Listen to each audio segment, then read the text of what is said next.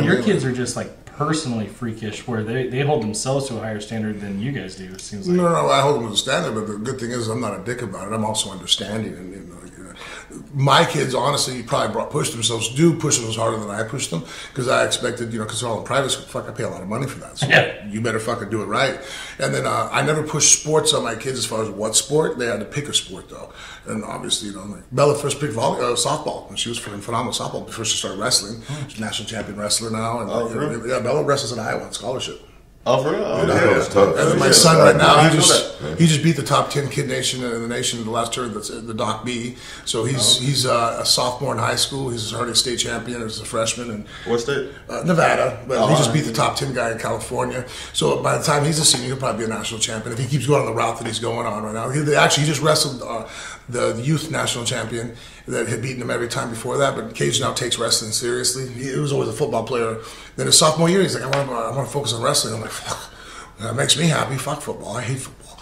I love football. I just want my kids playing the shit. It's fucking scary. That's good. That shows it though. Yeah. So now he pushes wrestling. In fact, I have a video. It's on a show on Flow Ride. He pinned the kid, and the referee didn't call. He had him pinned for 15 seconds and ended up losing 9-11. What? Yeah. So he was upset, but I'm like, Cage, I'm so fucking happy with you right now. That's the best kid in the country at your weight class. You know what I mean? Like, he wrestles 195. You know what I mean? He's 220. Fucking bench 300 pounds his freshman year of high school. Wow.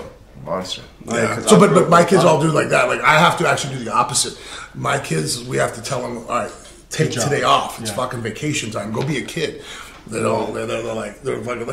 have some image of me that's not even real sometimes, and they want to like destroy every record I ever had. And I love that, but at the same time, I'm like, you guys like Bella never went to fucking prom. I'm like, Bella, like your whole high school team never did prom. Like homecoming, go at least do some kid shit, you know what I mean? You know what I mean? Like, but they're like fucking like, Bella's a straight A student in Iowa. You know what I mean? Like fucking, it's cool. Yeah. You grew up wrestling, right? Yeah. I started wrestling at 8. I was gonna say, cause a lot of kids I grew up with, their parents were super hard on them, and it was kind of like it was burnt them out. Burn them out, and they was good, coming up, and then that's what I've always worried about. Went to college, and they end up doing heroin and all type of shit. You know what I mean? That's why I push my kids to have like a life. Like, so now, but I mean, have a little fun, relax, But I just don't want them to get burnt out, because I see people snap. Me and Robert Drysdale's a world champion in jiu-jitsu, right? Phenomenal. He was like fucking undefeated as a fighter. He just made too much money being a jiu-jitsu coach, so he just went that route.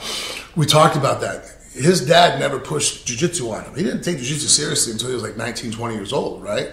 And so, but he had friends when he went to Brazil. He was a Brazilian guy with his mom, and so kids that would like 3 days a week, 4 days a week, 5 days, every day, you either go do jiu-jitsu, go do jiu-jitsu. His mom and dad were like, you want to go to jiu-jitsu today? Yeah, sure. You want to go to jiu-jitsu? No, I'm cool. All right, just make sure you do your homework. You know what I mean? Like, they didn't force it on him. He goes, all his friends, and now he's like a 9-time world champ, right? Everybody that was forced upon them and like, you're going to go train, you're going to do this. He goes, they wouldn't fucking put a gi on if you fucking held a gun at their head. Like, they hate it.